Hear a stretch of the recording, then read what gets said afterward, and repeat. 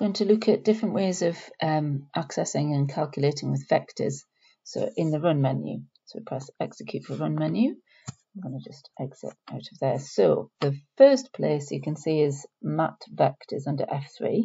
So if you press that, we're going to ignore the matrices and press F6 for vectors. So suppose I wanted to store a couple of 2x1 vectors. So I can see my first one's already in there. Sometimes it doesn't say what the dimensions are. We'll look at that in a minute, and I'll put that as 1, 2. Lovely. So that's now stored. So I'll press Exit in vector A. Let's say that I wanted to change the dimensions. I would just press Dim for dimensions. Okay, so I'm going to change this one to be a 2x1 as well. And then I can enter my values.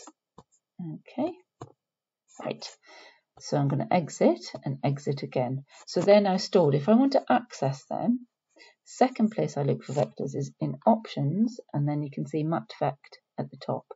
And first we get the matrices stuff, so press F6 and F6 again, and you can see Vect.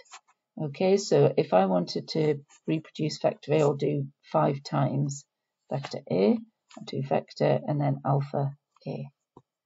Okay, and it's multiplied each component by 5. Okay, so you can see also that we've got a dot product thing in as well. So maybe I want to do a dot product of some 3x1 vectors.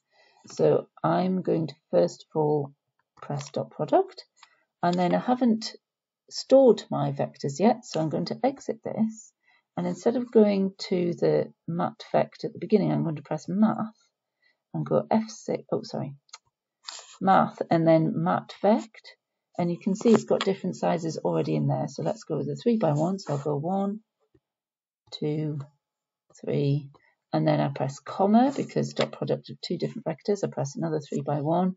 Let's do 3, 0,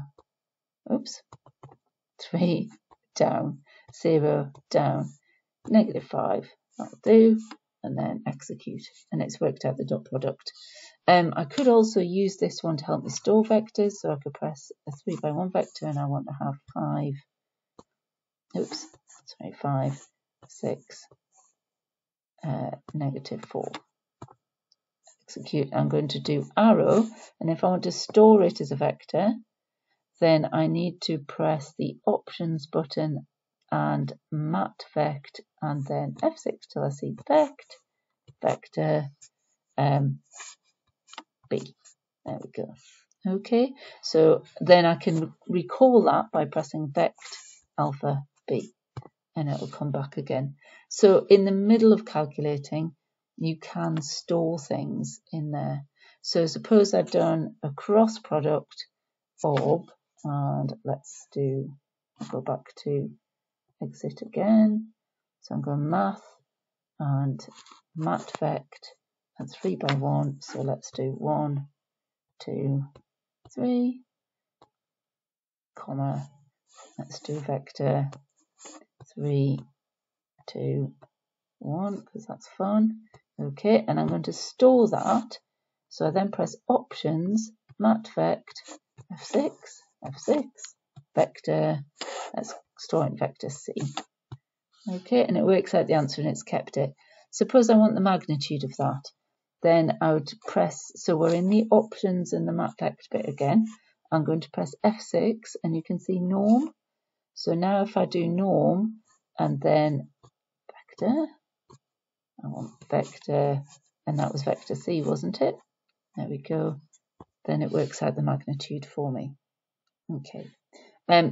You can get the angle between vectors, and you can get a unit vector in the direction. So let's do unit vector, vector C. Oops. That's it.